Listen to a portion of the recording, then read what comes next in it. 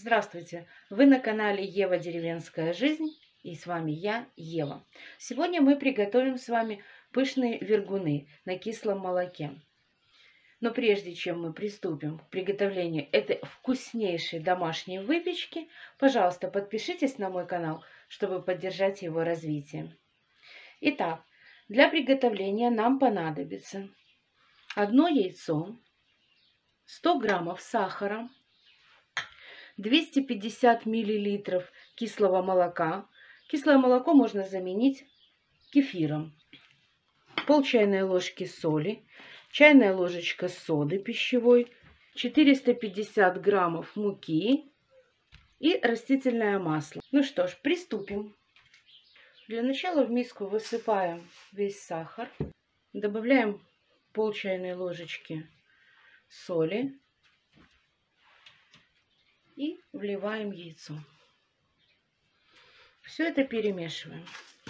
Нам нет необходимости полностью это растворить, так, просто перемешаем.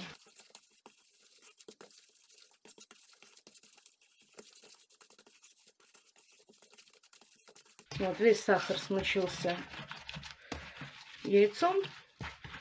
Можно добавлять кефир или кислое молоко, как у меня. Все, вливаем 250 мл кислого молока и растворяем сахар. Можно воспользоваться миксером.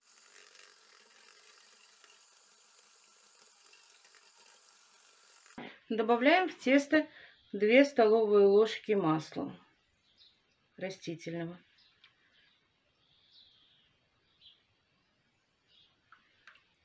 Можно воспользоваться оливковым. Я же пользуюсь подсолнечным, без запаха. Оно меня полностью устраивает. И снова все перемешиваем.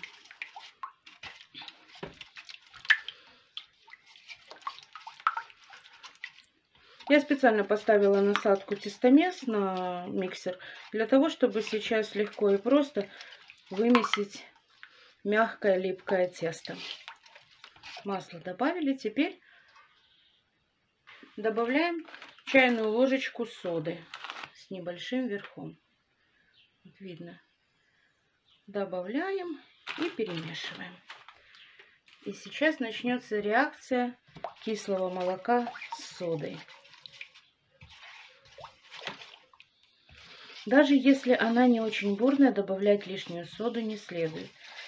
Сейчас она буквально минутка-две разойдется, и очень даже будет бурная реакция.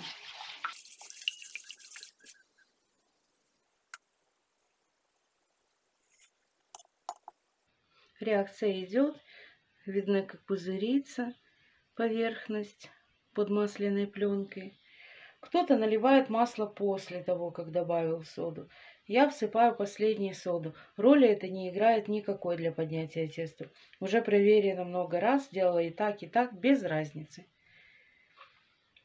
Теперь мы добавляем муку, постепенно замешивая при помощи миксера.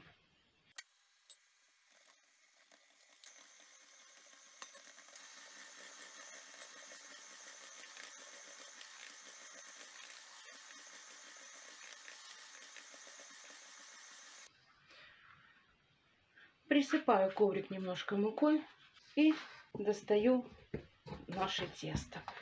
И теперь буду домешивать руками. Еще мягкое, липкое, поэтому может немножко муки взять. Но его главное не забить сейчас. Много муки не надо ему, потому что иначе вергуны получатся не такими пышными, как хотелось бы нам. Вот, вымешиваю в течение 2-3 минут. Обычно я просто про себя считаю медленно до 100. И этого времени достаточно.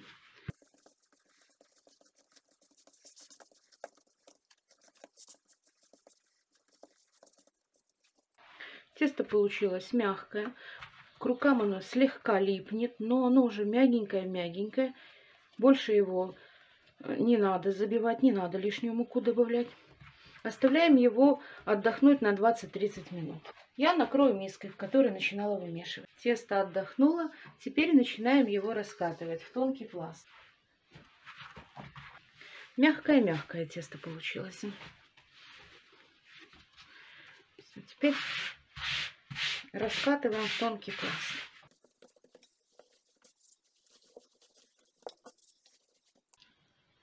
Тесто раскатали, теперь нарезаем на ромбики.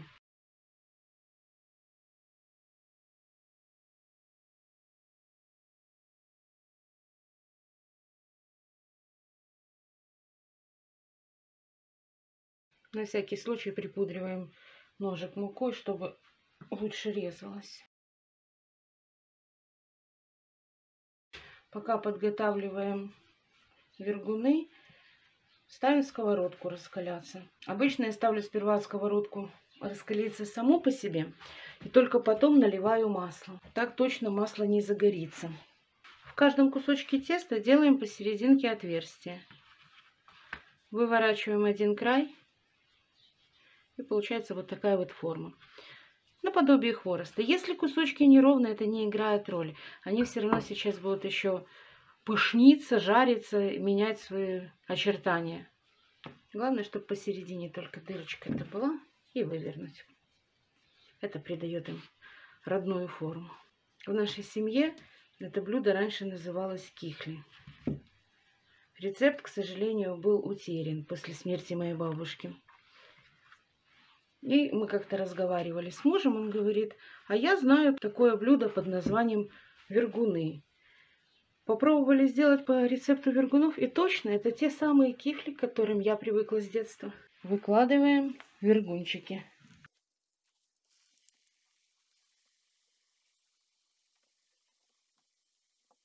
Жарятся вергуны на среднем огне, чтобы масло не горело, иначе они будут горчить. Жарятся они быстро, буквально пару минут и готовы.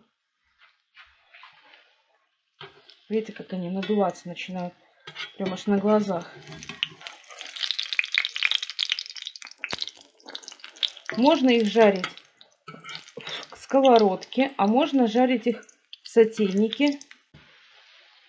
Быстренько обжариваем с двух сторон и закладываем в следующую партию. Чтобы они были менее жирными, можно выкладывать на бумажное полотенце.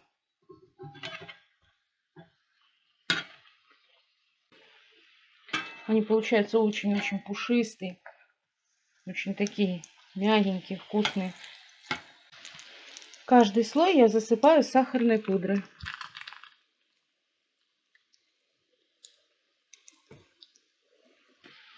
Отлично растут наши вергунчики. Вон они какие пушистые получаются.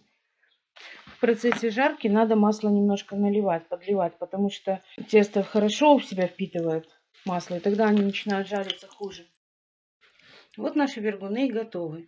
Они получились пушистенькие, вон какие красивые, толстенькие, мягкие. Просто будут таять во рту. Такая огромная порция, всего лишь 450 грамм муки. Если вам понравился этот ролик, пожалуйста, поделитесь им в социальных сетях, оставляйте комментарии, ставьте лайки и обязательно подпишитесь на канал, чтобы не пропустить новые вкусные рецепты. Пока-пока, приятного аппетита!